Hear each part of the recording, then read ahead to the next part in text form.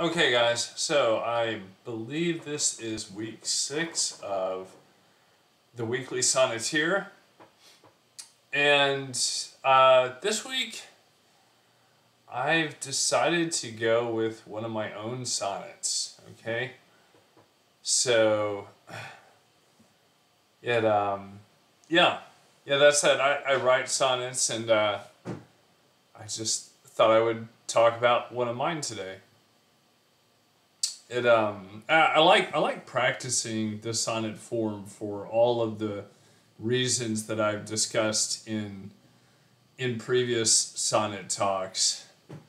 I also find that it's one of those things that it's good practice because obviously there are a lot longer poems, both in the modern form, kind of the free verse, trying to do uh, trying to get away from rhyme and meter, and also in traditional verse. I mean, obviously, I guess to put it simply, it's not a very intellectual way to put it, but it's just there's a lot longer poems and stuff. But given the pressures of society and of the day and of family life and of work and all the things around one, I like the sonnet because it's not a massive undertaking, but it is still, it's taking the time to sit down and put your thoughts together in an artistic fashion. And then you can get up and as little time as you may have in a day, you've had some time to reflect. And of course, it's one of those things when it takes a lot of tweaking to make a sonnet really work well as it would with any other poem. What you put into something is what ultimately others will be able to get out of it. And so it's not that, a sonnet takes less time to develop and hone per square inch, per line, right? But it's still a more compact thing, than, for example, setting out to write a short story or a book in verse or something like that, right? Okay, so one little note before I get started on this sonnet of mine here. As I was looking back after the talk that I did on the in on the sonnet ballad. So the last week's poem that we looked at, it struck me that, as I was reading it, as I was talking about it, I said this is an Italian sonnet because you've got these two sections. You've got an octet at the beginning, the 8 lines, and a sestet, the 6 lines at the end. And thank you. I won't mention the student, but thank you for reminding me that those actually have names. It's not just the 8 line section and the 6 line section. It's an octet and a sestet, right? So thanks for reminding me of that. But I my gut instinct was to label that as an Italian sonnet because there it was, octet sestet, with Gwendolyn Brooks's sonnet ballad that we looked at last week. But as I was looking back on it, I was like, well, it has the rhyme scheme of a Shakespearean because you have that A B A B C D C D E F E F G G, that rhyme scheme like that. And again, I don't know if we've talked about rhyme schemes like that yet, but the first time a rhyme is introduced, if you're trying to figure out the meter of a poem, the rhyme scheme of a poem, it would be A, right?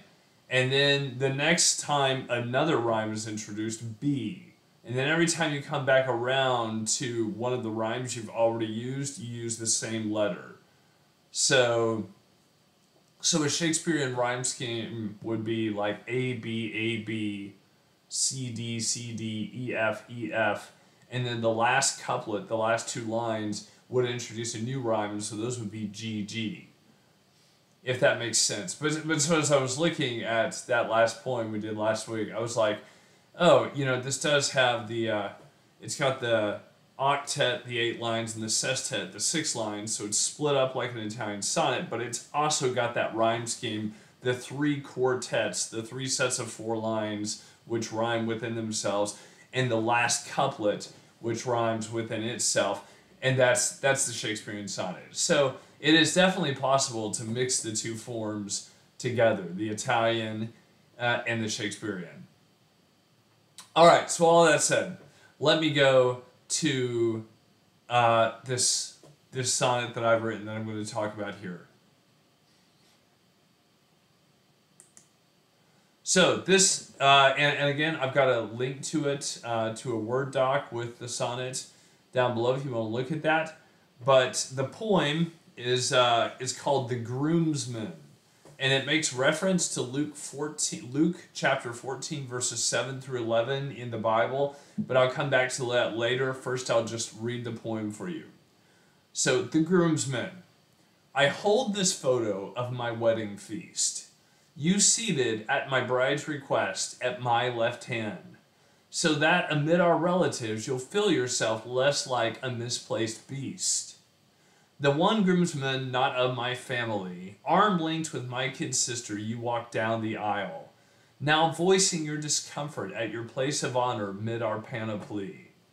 Until I mention how, in Luke, the Lord advised his listeners to take the lowest seats as dinner guests, and not the best, so that they might be noticed at the board by hosts who'd usher them up from below, as you've been honored here among the rest. All right, so as looking at this, I want to read this Bible passage to you here that the poem references, Luke chapter 14 to 7 verses 7 through 11. So this is where Jesus is at a dinner party with a bunch of Pharisees, a bunch of religious leaders, and maybe some of the political leaders of Israel, right? So he's at a dinner party, and they've invited him there because they're trying to fill him out. Really, they're trying to get him in trouble or something. So they invited him over for dinner. But let me just read this passage to you. So this is Jesus teaching a bit as he's at this dinner party with all these rich people and political and religious leaders. Verse 7, and he began speaking a parable to the invited guests. A parable is a story. He began speaking a parable to the invited guests when he noticed how they had been picking out the best places, when he noticed that they had been picking out the places of honor at the table, saying to them, when you are invited by someone to a wedding feast, do not take the place of honor. For someone more distinguished than you may have been invited by the host. And he who invited you both will come and say to you, give your place to this man. And then in disgrace you proceed to occupy the last place. But when you are invited, go and recline at the last place, so that when the one who has invited you comes, he may say to you, friend, move up higher. Then you will have honor in the sight of all who are at the table with you.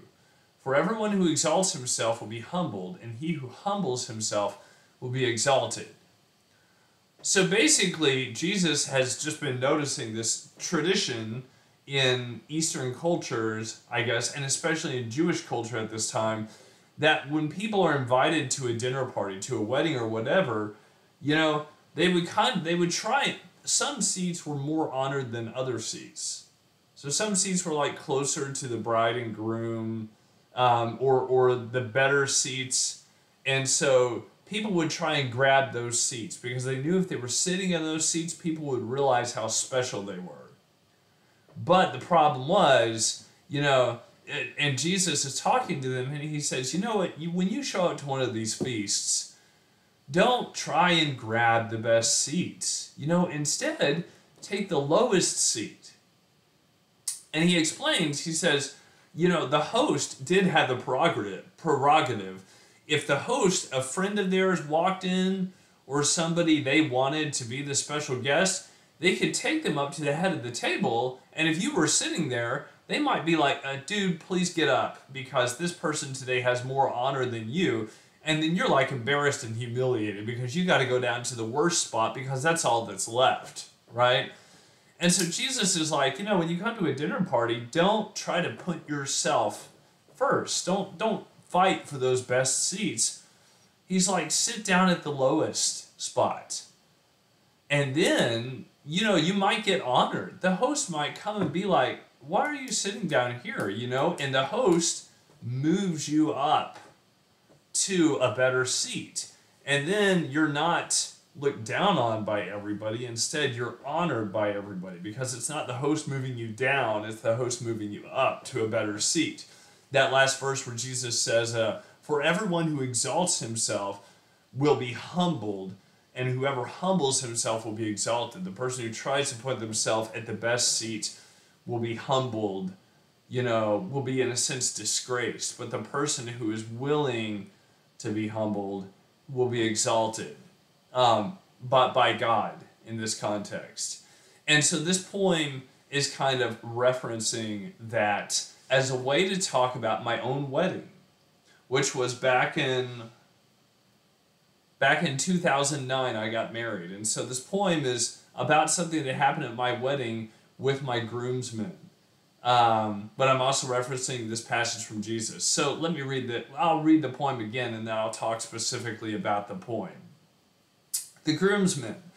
I hold this photo of my wedding feast. You seated at my bride's request at my left hand, so that amid our relatives you'll feel yourself less like a misplaced beast. The one groomsman not of my family, arm linked with my kid sister, you walk down the aisle, now voicing your discomfort at your place of honor amid our panoply.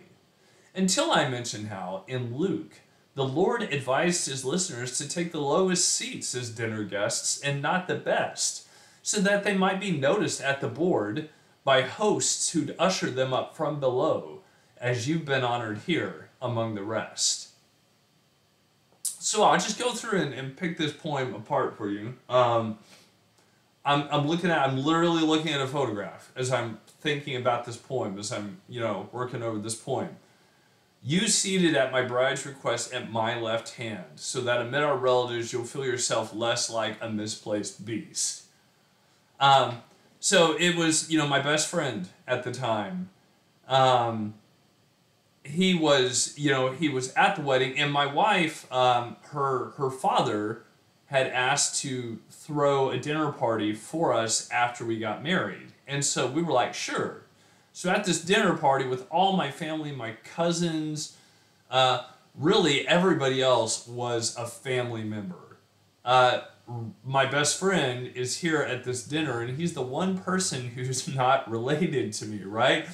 And my wife, feeling like, she wants him, for one thing, because we're the only two who know each other, right? But she doesn't want him to feel too out of place or anything, and so she says, why not let him sit at your left hand? Because, of course, my wife, is at my right hand, but she, checks with, she's like, let's let him sit at your left hand, and it's kind of a place of honor at the groom's left hand, or at the bride's right hand, so to speak. And so my friend is sitting next to me, and he, and kind of to make him feel not as out of place, right? Or as I put it, to make him feel less like a misplaced beast.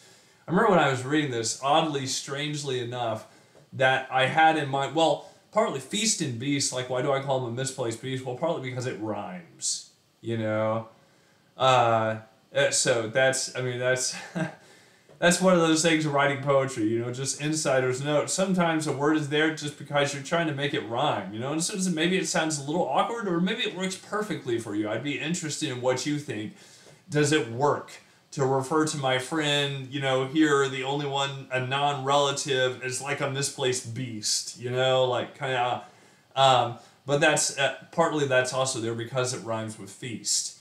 And it's weird because as I was writing this, I was thinking of The Grinch Who Stole Christmas, where they eat roast beast for dinner, I've always loved that term, a roast beast. It doesn't tell you what kind of beast, it just says it's a roast beast. But yeah, so he's the misplaced beast at the dinner. The one groomsman not of my family. Arm linked with my kid sister, you walk down the aisle, now voicing your discomfort at your place of honor mid our panoply.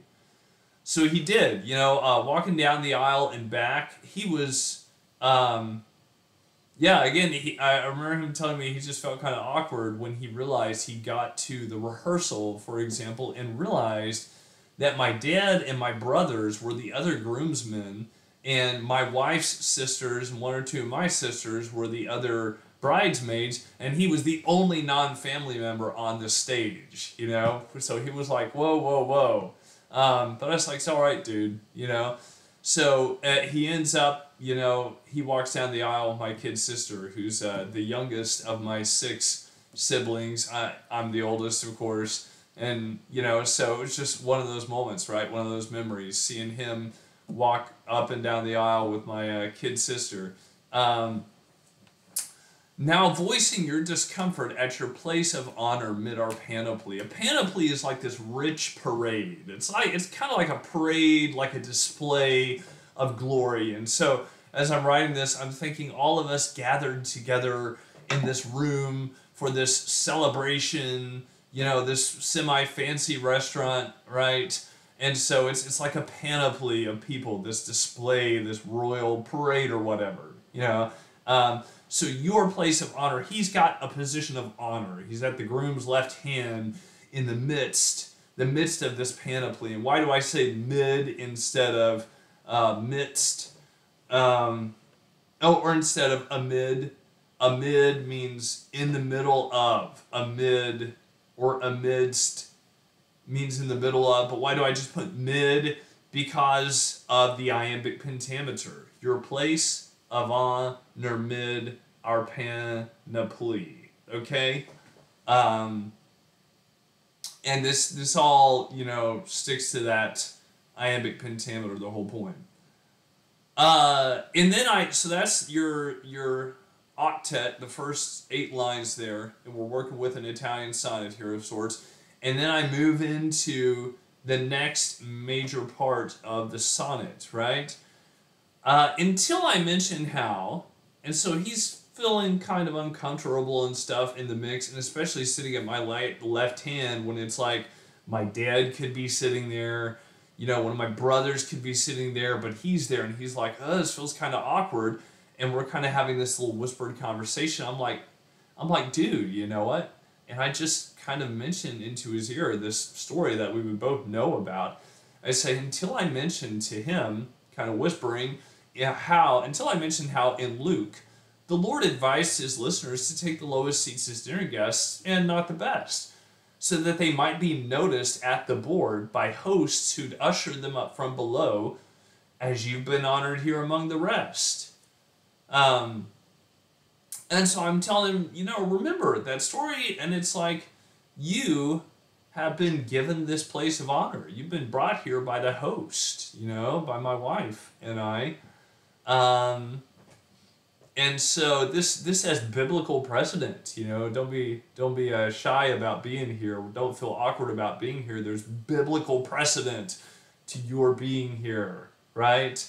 To being noticed at the board. The board means like a board is just another word for a dining table, right? That's what people used to call the table where they would sit down to eat. They call it the board. If you get room and board at a hotel or a bed and breakfast, room and board means you get a place to sleep and you get a meal. So that they might be noticed at the board by hosts who would usher them up from below. Just like you've been honored here among all these people. You've been given honor, right?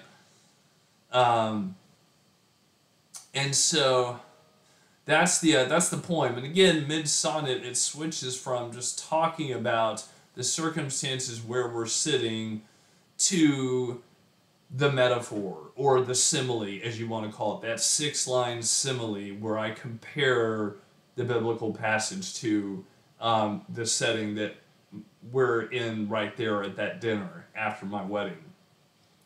Going back over it, some stylistic things. Of course, there's the feast, beast, family, panoply, lord, board. And then you'll notice the second and third lines and the fifth and sixth lines do not rhyme. I just wasn't rhyming it, which isn't in line with the most traditional sonnet structures where the whole thing rhymes. But a lot of modern sonnets, people don't rhyme at all. So I'm kind of playing with it. I rhymed the first and fourth, the fifth and eighth, the ninth and 12th lines, and the 13th and 14th. Well, no. So there's some rhyme there, but not all of it. Now, let's go to those last 6 lines, because I kind of mess around a little bit with this, working out my rhyme scheme there. Lord and board, right? Lowest and best. And then, so advised his listeners to take the lowest. Originally, I had advised his listeners to take the low and then a dash, and then the ist went down to the next line, so that low, the low, and below would rhyme, which that works. It's okay. Between low and ist, there's a natural syllable break, so it's okay to put a line there.